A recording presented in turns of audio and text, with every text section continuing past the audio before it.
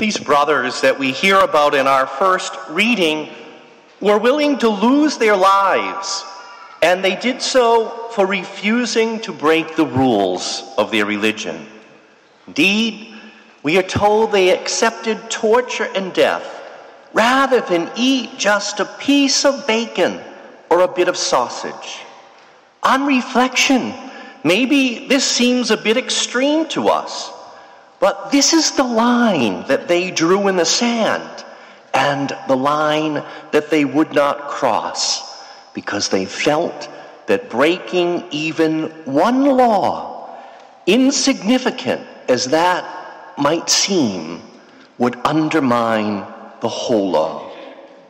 Looking ahead several centuries from that time, we can to this very day visit the remnants of a Christian church not far from the Nile in Egypt, near the site of the ancient city of Thebes, a church that was built on the foundations of a Roman temple.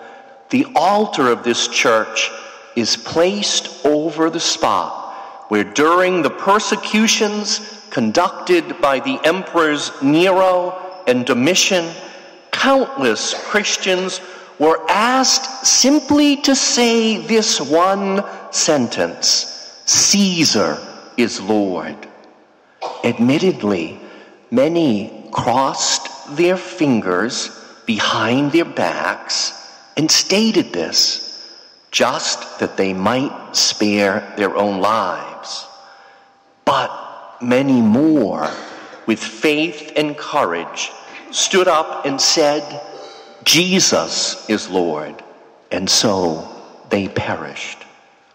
What, we might ask, allowed the mother and the 7 brothers in our first reading to accept death for their beliefs?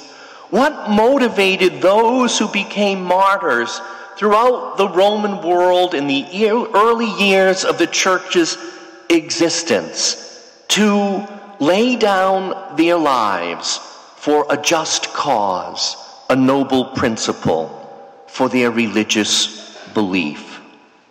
The answer seems simply belief in life beyond death. This is indeed evident in the responses of the brothers as they met their deaths. For each one trusts that he states that God will give him life. The God who gave it to him here will restore it hereafter. Certainly the image of a crown, the symbol of victory, which was so often inscribed on the tombs of the first martyrs, also gives evidence of an unshakable belief in the resurrection among our earliest ancestors in the Christian faith. The gospel reveals that even in Jesus' day, belief in life after death was questioned by some, in particular the Sadducees. Yet in response to their efforts to trap Jesus and trip him up, Jesus speaks with greatest certainty of the resurrected life, assuring his listeners that life in the world to come will not be business or even relationships as usual, but a new life altogether.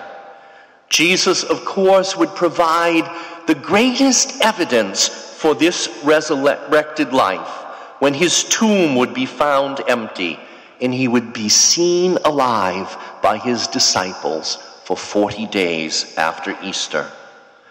As our church enters the month of November, our focus naturally turns toward death as we observe the month of remembrance of the faithful departed. Yet as the old rhyme goes, as we are now, so once were they. As they are now, so we shall be. Though not completely out of the realm of possibility in this age of fundamentalist extremism, it is still unlikely that we in the West will be threatened with loss of life for our beliefs. Yet, If we were, would we be ready to accept martyrdom? Or would we be more likely to eat the pork or cross our fingers behind our back as we betray our beliefs?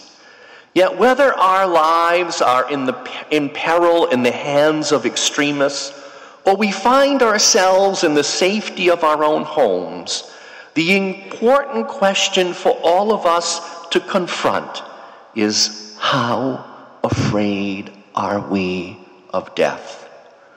As we hear St. Luke's Gospel today, Jesus is certainly inviting us to let go of our fears of what lies beyond what we presently know. For although life will be changed, Jesus is assuring us absolutely that it will not be ended.